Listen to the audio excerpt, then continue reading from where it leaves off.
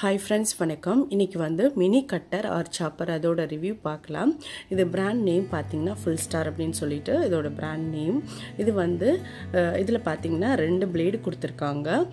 அதோட ஃபங்க்ஷன்ஸும் கொடுத்திருக்காங்க. First plate பாத்தீங்கன்னா எக் எல்லாம் வந்து நம்ம வந்து மிக்ஸ் பண்ணிக்கிறதுக்கு ஃப்ளோர் அப்புறம் வாட்டர் அந்த மாதிரி இது நம்ம கேக் பண்ணும்போது அந்த பேட்டர்லாம் ரெடி பண்றதுக்கு அந்த ஃபர்ஸ்ட் பிளேட் யூஸ் பண்ணி நம்ம பண்ணிக்கலாம். செகண்ட் ஒன் பாத்தீங்கன்னா சாப்பர் அது வந்து நம்ம வெஜிடபிள்லாம் வந்து கட் பண்ணுறதுக்கு அந்த அந்த பிளேட் நம்ம யூஸ் பண்ணிக்கலாம். இது பார்த்திங்கன்னா நான் ஒரு லூலுன்ற ஒரு ஹைப்பர் மார்க்கெட்டில் தான் வாங்கினேன். இதோட ப்ரைஸ் வந்து 20 ரியால். இதோட ஆன்லைன் லிங்க் இருந்துச்சுன்னா நான் டிஸ்கிரிப்ஷனில் கொடுக்குறேன். அதுக்கப்புறம் மற்ற சாப்பரோட ஆன்லைன் லிங்க்ஸும் நான் கொடுக்குறேன். இப்போ வந்து இதை ஓப்பன் பண்ணிடலாம். இதில் பார்த்தீங்கன்னா இந்த பிளேடு இருக்குது. இதுதான் நம்ம மிக்சிங்க்கு யூஸ் பண்ணிக்கிறது. அதுக்கப்புறம் இது வந்து வெஜிடபிள் சாப் பண்ணுறதுக்கு யூஸ் பண்ணுறது. இது ரொம்ப ஷார்ப்பாக இருக்குது. அதுக்கப்புறம் அந்த பவுலு இது பார்த்திங்கன்னா ஒரு 2 கப்ஸ் பிடிக்கிற அளவுக்கு நல்லா கொஞ்சம் பெரிய பவுலாகவே இருக்குது. அதுக்கப்புறம் இதோட மூடி இதில் தான் வந்து அந்த க்ரீன் கலரை பிடிச்சி நம்ம நல்லா இழுத்து விட்டோம் அப்படின்னா வெஜிடபிள் வந்து ஈஸியாக நல்லா நமக்கு கட் ஆகிடும். அதில் வந்து ஒரு த்ரெட்டு மாதிரி கொடுத்துருக்காங்க. அது நல்லா நைலானில் இருக்குது. நல்லா வந்து எலாஸ்டிக் மாதிரி இழுப்படுது. நல்ல குவாலிட்டியாகவும் இருக்குது. இப்போது நம்ம வந்து வெஜிடபிள் கட் பண்ணிடலாம். அதுக்கு வந்து வெஜிடபிள் சாப் பண்ணுற பிளேட் போட்டிருக்கேன். இப்போ முதல்ல வந்து நம்ம தக்காளி போட்டு எப்படி கட் பண்ணுதுன்னு பார்க்கலாம். அதுக்கு வந்து தக்காளியை நான் ஹாஃபாக தான் போட்டிருக்கேன். ஒரு நல்ல மீடியம் சைஸ் தக்காளியை எடுத்துகிட்டு 2ஆக கட் பண்ணி போட்டிருக்கேன். இது இப்போ எப்படி வந்து சாப் பண்ணுது அப்படின்னு சொல்லிட்டு நம்ம பார்க்கலாம். இது 2ஆக கட் பண்ணி போட்டோம் அப்படின்னு பார்த்தீங்கன்னா இதில் வந்து அது கட் ஆகிறதுக்கு ரொம்ப டைம் எடுத்துக்குது. அது அந்தளவுக்கு கட் ஆக மாட்டேங்குது. ஸோ வந்து நம்ம என்ன பண்ணணும்னா இதை வந்து 4ஆக தான் கட் பண்ணி போடணும். தக்காளியை பொறுத்த வரைக்கும் கொஞ்சம் ரொம்ப பெரிய பீஸாக போடாமல் கொஞ்சம் சின்ன சின்ன பீஸாக கட் பண்ணி போட்டோம்னா ஒரு பெரிய சைஸ் தக்காளின்னா நம்ம வந்து 4 பீஸாக கட் பண்ணி போட்டோம் அப்படின்னா நமக்கு ஈஸியாக வந்து கட் பண்ணி கொடுத்துரும். இப்போ இதில் வந்து இப்போ கட் பண்ணிட்டு பாருங்கள். கொஞ்சம் பிச்சு போட்டால் நல்லா ஈஸியாக கட் பண்ணிவிட்டு நல்லா பொடியாக கட் பண்ணியிருக்கோம். இந்த மாதிரி தக்காளி நம்ம இதில் கட் பண்ணுறதுனால இதோட ஜூஸ் எல்லாம் நமக்கு வந்து வேஸ்ட் ஆகாமல் நமக்கு அப்படியே கிடைக்கிது. அதே மாதிரி சப்பாத்திக்கு மற்ற ஏதாவது தொக்கெல்லாம் செய்கிறதுக்கு இந்த மாதிரி சாப்பர் யூஸ் பண்ணி கட் பண்ணோம் அப்படின்னா நமக்கு ரொம்ப யூஸ்ஃபுல்லாக இருக்கும். அது அதே மாதிரி சாலட்டுக்கு கூட கொஞ்சம் மீடியம் சைஸ் வேணும் அப்படின்னா சும்மா 2 இழுத்தோம் அப்படின்னா அதுக்கும் யூஸ் பண்ணிக்கலாம். அது தக்காளி கட் பண்ணுறதுக்கு என்னை பொறுத்த வரைக்கும் இந்த சாப்பர் வந்து ரொம்ப யூஸ்ஃபுல்லாக இருக்கும்னு தான் நினைக்கிறேன். ஏன்னா வந்து நமக்கு ஜூஸும் வேஸ்ட் ஆகாமல் இருக்குது. அதே மாதிரி ரொம்ப பொடியாக கட் பண்ணுறதுக்கும் ரொம்ப வந்து ஈஸியாக இருக்குது. அடுத்து வந்து பிளேட் போட்டாச்சு. நம்ம வெங்காயம் கட் பண்ணிடலாம். மீடியம் சைஸ் வெங்காயம் எடுத்திருக்கேன். அதை வந்து 4ஆக கட் பண்ணி போட்டிருக்கேன். இப்போ வந்து ஒரு 3-4 இழுத்துட்டு நம்ம எப்படி இருக்குன்னு பார்க்கலாம். இது பார்த்திங்கன்னா கொஞ்சம் ஓரளவு நல்லா கட் பண்ணியிருக்கு. இந்த மாதிரி கட் பண்ணி நம்ம வந்து குழம்புக்கு தாளிக்கிறதுக்கெல்லாம் இந்த மாதிரி யூஸ் பண்ணிக்கலாம். இன்னும் நமக்கு பொடியாக நல்லா ஃபைனாக வேணும் அப்படின்னா இன்னும் ஒரு 4 இழுத்தோம் அப்படின்னாக்கா நல்லா ஃபைனாக கிடச்சிடுது. இப்போ பாருங்கள் நல்ல பொடியாக இருக்குது.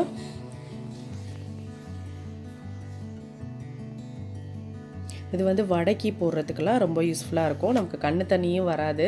அதே மாதிரி வடைக்கு நிறையா கட் பண்ணுறதெல்லாம் நிறைய வெங்காயத்தை நம்ம உரித்து வச்சுட்டு இந்த மாதிரி ஏதாச்சும் சின்ன சின்ன ஃபங்க்ஷனுக்கு நம்ம வந்து ஒரு 100-200 வடை சுடணும். அந்த மாதிரி இதுக்கெல்லாம் நம்ம வந்து கண்டிப்பாக இந்த சாப்பர் யூஸ் பண்ணி அழகாக வந்து வெங்காயம்லாம் ஈஸியாக பொடியாக கட் பண்ணிக்கலாம். நமக்கு வேலையும் பார்த்திங்கன்னா ரொம்ப குயிக்காக முடிஞ்சிடும். இப்போ வந்து இதை பவுலில் நம்ம போட்டுக்கலாம். பாருங்கள் எவ்வளோ ஃபைனாக சாப் பண்ணியிருக்குன்னு. ஸோ கண்டிப்பாக வெங்காயம் கட் பண்ணுறதுக்கு இது ரொம்ப ஈஸியாக இருக்கும்.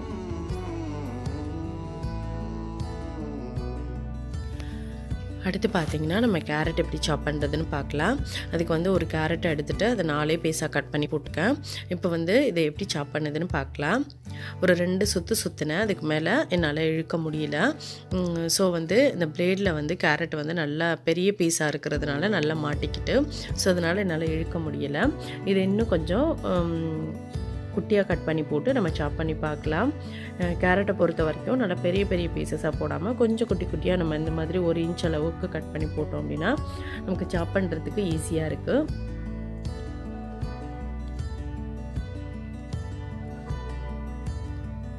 இப்போ வந்து நம்ம எப்படி இருக்குன்னு சொல்லிட்டு ஓப்பன் பண்ணி பார்க்கலாம். ஒரு 6-7 டைமுக்கு நல்லா இழுத்தேன்.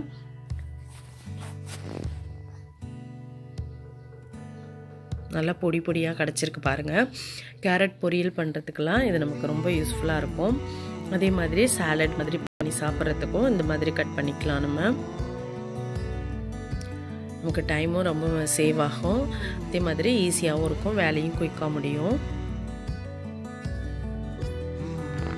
அடுத்து பீட்ரூட் எப்படி கட் பண்ணுதுன்னு பார்க்கலாம். என்னை பொறுத்த வரைக்கும் கேரட் கூட நான் ஈஸியாக வந்து கட் பண்ணிவிடுவேன். நீல வாக்கில் 4 பீஸாக கட் பண்ணி கடகடன்னு கட் பண்ணிவிடுவேன். பட் வந்து பீட்ரூட் கட் பண்ணுறது எனக்கு ரொம்ப பிடிக்காத ஒரு வேலை. ஸோ வந்து அதுக்கு ரொம்ப இது வந்து ஈஸியாக இருக்குது. நான் ஒரு ½ பீட்ரூட் அளவு எடுத்துகிட்டு குட்டி குட்டி பீசஸாக போட்டு இப்போ வந்து நம்ம இதை ஒரு 6லேருந்து 7 சுற்றி எடுக்கலாம்.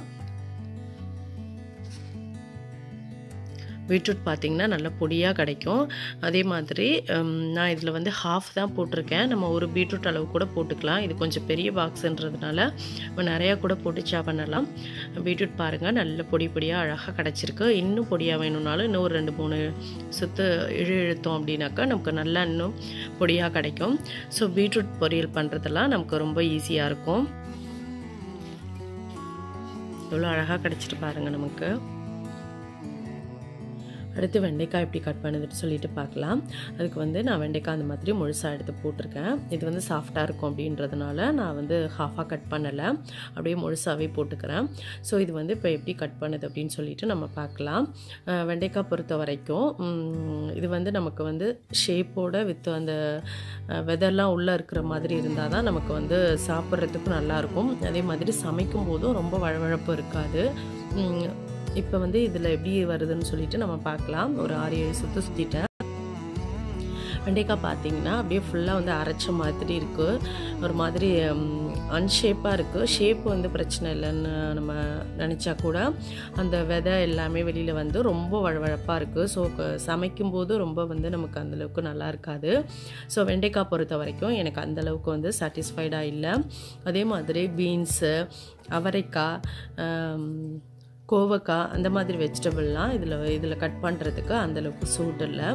இப்போதைக்கு என்கிட்ட வந்து அந்த வெஜிடபிள்லாம் இல்லை. பட் நான் முன்னாடி யூஸ் பண்ணி பார்த்துருக்கேன். இதில் அந்தளவுக்கு வந்து எனக்கு சாட்டிஸ்ஃபைடாக இல்லை. அதுவும் அந்த மாதிரி ஷேப்பு நமக்கு கிடைக்கல. விதை அந்த இது எல்லாமே அப்படியே வந்து ஃபுல்லாக கட் ஆகிடுது. ஸோ அந்தளவுக்கு வந்து ஒர்த் இல்லைன்னு தான் நான் சொல்லுவேன். இந்த வெஜிடபிள் கட் பண்ணுறதுக்கு இது அந்தளவுக்கு எனக்கு சாட்டிஸ்ஃபைடாக இல்லை. சில பேருக்கு பிரச்சனை இல்லை அப்படின்னாக்கா நம்ம இதை யூஸ் பண்ணிக்கலாம். அடுத்து வந்து நம்ம சொரைக்காய் எப்படி கட் பண்ணுதுன்னு பார்க்கலாம். அதுக்கு ஒரு சின்ன துண்டு எடுத்துகிட்டு அதை 4 பீஸாக கட் பண்ணி போட்டிருக்கேன். இப்போ வந்து எப்படி கட் ஆகுது அப்படின்னு சொல்லிட்டு நம்ம பார்க்கலாம். என்னை பொறுத்த வரைக்கும் நான் வந்து சொரைக்காய் வந்து கொஞ்சம் இது பெருசாக கட் பண்ணி போட்டு தான் நான் வந்து பொரியல் செய்வேன். பட் வந்து இதில் எப்படி நமக்கு கிடைக்கிது அப்படின்னு சொல்லிட்டு பார்க்கலாம். இது வந்து கொஞ்சம் குட்டி குட்டியாக கிடச்சிருக்கு. இதே வந்து 2 சுற்று நம்ம குறைச்சோம், 2 சுற்று இழுக்கிறத நம்ம கம்மி பண்ணிக்கிட்டா கூட கொஞ்சம் பெரிய பீஸாக நமக்கு கிடைக்கும். ஸோ வந்து பொரியல் பண்ணுறதுக்கு என்னை பொறுத்த வரைக்கும் சொரைக்காய் வந்து தாராளமாக நம்ம இதில் வந்து கட் பண்ணிக்கலாம். அதே மாதிரி சாலட் அந்த மாதிரி நம்ம செய்கிறதுக்கு, ஸ்டீம் குக் பண்ணுறதுக்கெலாம் இந்த மாதிரி நம்ம சொரைக்காய் வந்து கட் பண்ணி நம்ம சமையலுக்கு யூஸ் பண்ணிக்கலாம். இது நல்லா யூஸ்ஃபுல்லாக இருக்குது. அடுத்து பார்த்திங்கன்னா பூண்டு எப்படி கட் பண்ணுதுன்னு சொல்லிட்டு பார்க்கலாம். ஒரு 10 பெரிய பூண்டு எடுத்து போட்டிருக்கேன். ஸோ வந்து இப்போ எப்படி கட் ஆகுதுன்னு சொல்லிட்டு பார்க்கலாம். பூண்டு பொறுத்த வரைக்கும் நான் வந்து பாஸ்தாக்கு தான் ரொம்ப பொடியாக கட் பண்ணி போடுவேன். ஸோ அதுக்கு வந்து தாராளமாக இதை யூஸ் பண்ணி நம்ம சாப் பண்ணிக்கலாம். அதுக்கப்புறம் நம்ம பூண்டு ஊறுகாலாம் செய்யும்போது கொஞ்சம் பூண்டு பார்த்திங்கன்னா நம்ம அரைச்சி பேஸ்ட் மாதிரி போடுவோம். ஸோ பேஸ்ட் மாதிரி போடாமல் இந்த மாதிரி நல்லா ஃபைனாக சாப் பண்ணி நம்ம போட்டோம் அப்படின்னா ஊறுகாய் வந்து சாப்பிடும்போது நல்லா அந்த பொடி பொடியாக நம்மளுக்கு வாயில் பூண்டு வந்து தட்டுப்படும். ஸோ வந்து அது நல்லாயிருக்கும். அப்போ வந்து பார்த்திங்கன்னா ஒரு பாதி அளவு சாப் பண்ணேன், கொஞ்சம் பெருசாக இருக்குது. அதை விட நம்ம இன்னும் பொடியாக கட் பண்ணுறோமான்னு சொல்லிட்டு திரும்ப இழுக்கிறேன். திரும்ப எப்படி இருக்குன்னு பார்க்கலாம். பார்த்திங்கன்னா பூண்டு நல்ல பொடியாக கிடச்சிருக்கு. ஸோ வந்து பூண்டு கட் பண்ணுறதுக்கு இது நல்லா யூஸ்ஃபுல்லாக இருக்குது. நல்ல பொடியாக கிடச்சிருக்கு. அடுத்து பார்த்திங்கன்னா நட்ஸ் எல்லாம் எப்படி சாப் பண்ணுது அப்படின்னு சொல்லிட்டு பார்க்கலாம். அதுக்கு வந்து பாதாம் வந்து ஒரு கைப்பிடி அளவு எடுத்திருக்கேன். இப்போ வந்து இதை சாப் பண்ணி பார்க்கலாம். இது பார்த்திங்கன்னா ஒரு 20லேருந்து 30 தடவை இந்த மாதிரி இழுத்துருக்கேன். ஸோ வந்து இப்போ நம்ம ஓப்பன் பண்ணி பார்க்கலாம் எப்படி சாப் ஆகிருக்குன்னு சொல்லிட்டு.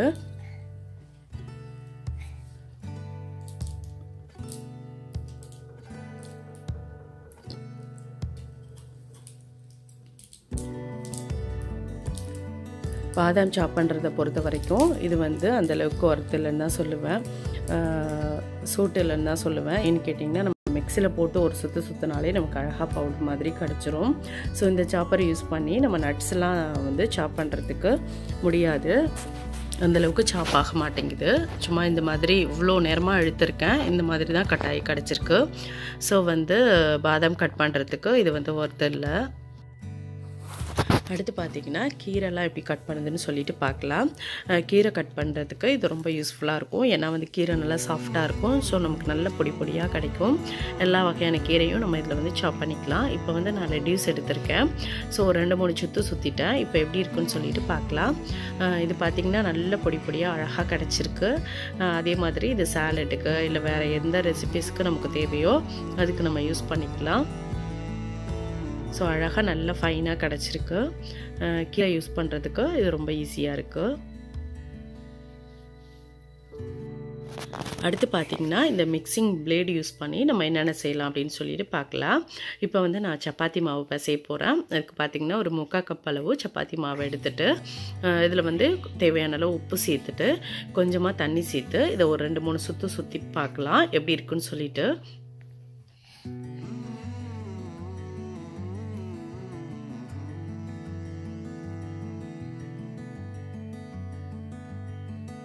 இது ஒரு 4-5 சுற்றிட்டேன். இப்போ வந்து நம்ம ஓப்பன் பண்ணி பார்க்கலாம். இது பார்த்திங்கன்னா பாதி அளவு பிசைஞ்சிருக்கு. இப்போ இதுக்கு ஸ்டார்டிங்கில் பார்த்திங்கன்னா கொஞ்சமாக தான் தண்ணி சேர்த்தேன். ஸோ திரும்ப வந்து அது சுற்றுறதுக்கு கஷ்டமாக இருந்ததுனால லைட்டாக தண்ணி தெளிச்சிக்கிட்டேன். இப்போ பார்த்திங்கன்னா மூடி வச்சு ஒரு 2-3 சுற்றினதும் பார்த்திங்கன்னா நமக்கு அழகாக வந்து சப்பாத்தி மாவு பிசைஞ்சு கிடச்சிட்டு இது நல்லா வந்து சாஃப்டாக இருக்குது. அரௌண்டு வந்து ஒரு 6-7 சப்பாத்தி அளவுக்கு நம்ம இதில் பிசைஞ்சிக்கலாம்னு நினைக்கிறேன். நான் கொஞ்சம் தான் போட்டேன், பட் நிறையா பிசைஞ்சிக்கலாம் நம்ம. ஸோ சப்பாத்தி மாவு பிசைகிறதுக்கு இது நல்லா சூட் ஆகுது. ரொம்ப சாஃப்டாக இருக்குது, ரொம்ப ஈஸியாகவும் வேலை முடியுது. பேச்சுலர்ஸ்க்குலாம் இது ரொம்ப ஹெல்ப்ஃபுல்லாக இருக்கும். என்னை பொறுத்த வரைக்கும் இது சப்பாத்தி மாவு பிசைகிறதுக்கு ரொம்ப சூட் ஆகுது. அடுத்து இந்த மிக்சிங் பிளேடு யூஸ் பண்ணி நம்ம கேக்குக்கு பேட்டர் எப்படி ரெடி பண்ணுறதுன்னு சொல்லிட்டு பார்க்கலாம். அதுக்கு வந்து ஒரு 1/4 டம்ளர் அளவுக்கு பால் சேர்த்துட்டு கூடவே 4 டேபிள் ஸ்பூன் அளவுக்கு சுகர் சேர்த்துட்டு கொஞ்சமாக ஒரு துண்டு பட்டர் சேர்த்துக்கிறேன். சுற்றிட்டு ஓப்பன் பண்ணி பார்க்கலாம். அதுக்கப்புறம் பார்த்திங்கன்னா கொஞ்சமாக மைதா, கொஞ்சம் கொக்கோ பவுடர், கொஞ்சம் காஃபி பொடி, அதுக்கப்புறம் பேக்கிங் சோடா, பேக்கிங் பவுடர், இது எல்லாமே சேர்த்து ஒரு தடவை நல்லா மிக்ஸ் பண்ணிட்டா இப்போ பேட்டர் ரெடி ஆகிடும். இது எல்லாத்தையும் போட்டு 4 சுற்றிட்டு அதுக்கப்புறம் நமக்கு வந்து பேட்டர் அழகாக ரெடி ஆகிட்டு இப்போ வந்து இது ஒரு மக்கில் ட்ரான்ஸ்ஃபர் பண்ணிவிட்டு நம்ம வந்து கேக் வந்து ரெடி பண்ணி எடுத்துடலாம். இதில் கொஞ்சமாக வால்நட் ஆட் பண்ணிவிட்டு ஓவனில் வச்சு ஒரு 2 மினிட்ஸ்க்கு அப்புறம் நான் உங்கள்கிட்ட காமிக்கிறேன். சூப்பராக கேக் ரெடி ஆயிடுச்சு. நல்ல சாஃப்டாக கேக் பேட்டர் ரெடி பண்ணுறதுக்கு இது ரொம்ப யூஸ்ஃபுல்லாக இருக்குது. அடுத்து பார்த்திங்கன்னா இந்த பிளேடு யூஸ் பண்ணி நம்ம வந்து முட்டை எப்படி மிக்ஸ் பண்ணி ஆம்லேட் போடுறது அப்படின்னு சொல்லிட்டு நம்ம பார்க்கலாம். அதுக்கு வந்து 2 முட்டை உடச்சி ஊற்றிருக்கேன். அதுக்கப்புறம் கொஞ்சமாக மிளகு சீரகத்தூள், ஒரு 1/4 டீஸ்பூன் அளவுக்கு மஞ்சள் தூள், அதுக்கப்புறம் தேவையான அளவு உப்பு சேர்த்துட்டு இப்போ வந்து இதை நல்லா வந்து நம்ம மிக்ஸ் பண்ணி எடுத்துக்கலாம். இது இந்த மாதிரி நம்ம பீட் பண்ணி எடுக்கிறதுனால நமக்கு வந்து ஆம்லேட் பார்த்திங்கன்னா நல்லா சாஃப்டாக நல்லா ஃப்ளஃபியாக கிடைக்கும். ஸோ வந்து இப்போ வந்து இதை நம்ம ஆம்லேட் போட்டுடலாம். ஸோ இப்போ பார்த்திங்கன்னா ஆம்லேட் போட்டு எடுத்தாச்சு. என் பையன் பாதி அழுது வாங்கிட்டு போயிட்டான். இது பார்த்திங்கன்னா நல்லா ஃப்ளஃபியாக நல்லா சாஃப்டாக இருக்குது. ஸோ கண்டிப்பாக ஆம்லேட் போடுறதுக்கு இது ரொம்ப ரொம்ப யூஸ்ஃபுல்லாக இருக்குது. ஸோ இப்போ பார்த்திங்கன்னா 7 வகையான வெஜிடபிள்ஸ் வந்து சாப் பண்ணி வச்சுருக்கோம். அதுக்கப்புறம் கீரை, நட்ஸ் இதெல்லாமும் சாப் பண்ணி பார்த்தோம். ஸோ வந்து ஒரு சில வெஜிடபிள்ஸ் மட்டும் சாப் பண்ணுறது அந்தளவு வந்து சாட்டிஸ்ஃபைடாக இல்லை, மற்றபடி ஓகே தான். அதே மாதிரி அந்த மிக்சிங் பிளேடு யூஸ் பண்ணி முட்டை ஆம்லேட் போடுறதுக்கு, அதுக்கப்புறம் சப்பாத்தி மாவு, கேக்குக்கு வந்து பேட்டர் ரெடி பண்ணுறது எல்லாம் பார்த்தோம். ஸோ அதுவும் வந்து ஓகே தான். என்னை பொறுத்த வரைக்கும் இந்த சாப்பர் வந்து கண்டிப்பாக வந்து நம்ம வாங்கலாம். ஏன்னு கேட்டிங்கன்னா இதோட ப்ரைஸ் பார்த்திங்கன்னா ஒரு 250லேருந்து 500க்குள்ளே தான் வருது. அதே மாதிரி இது ரொம்ப நிறைய இதில் இல்லை.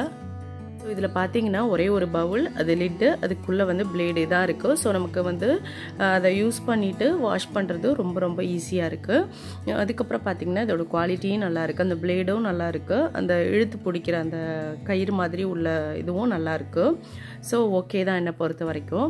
இதோட டிஸ்அட்வான்டேஜ் அப்படின்னு பார்த்தோன்னா ஒரு சில வெஜிடபிள்ஸ் வந்து நமக்கு கட் பண்ணுறதுக்கு ஒத்து வரல. அது ஒன்றும் சில பேர் அது ஒன்றும் பிரச்சனை இல்லை அப்படின்னா கூட நம்ம யூஸ் பண்ணிக்கலாம். அதுக்கப்புறம் பார்த்திங்கன்னா இது வந்து ஒரு 4-5 பேர் இருக்கிற ஃபேமிலிக்கு ஓகே. பட் நிறைய நம்ம கட் பண்ணணும் அப்படின்னு சொன்னாக்கா 2-3 டைமாக போட்டு நம்ம வந்து வெஜிடபிள்ஸ்லாம் கட் பண்ண வேண்டியிருக்கும். அவ்வளவுதான். ஸோ அவ்வளோதான் ஃப்ரெண்ட்ஸ், இந்த சாப்பரை பற்றின ரிவ்யூ. எனக்கு இவ்வளோதான் சொல்ல தெரியுது. அதுக்கு மேலே இன்னும் இருக்கா என்னன்னு எனக்கு தெரியல. அதுக்கப்புறம் நம்ம சேனலை இன்றைக்கி தான் புதுசாக பார்க்குறீங்கன்னா சப்ஸ்கிரைப் பண்ணுங்கள். இந்த வீடியோ உங்களுக்கு பிடிச்சிருந்ததுன்னா லைக் பண்ணுங்கள். தேங்க்யூ, பாய்.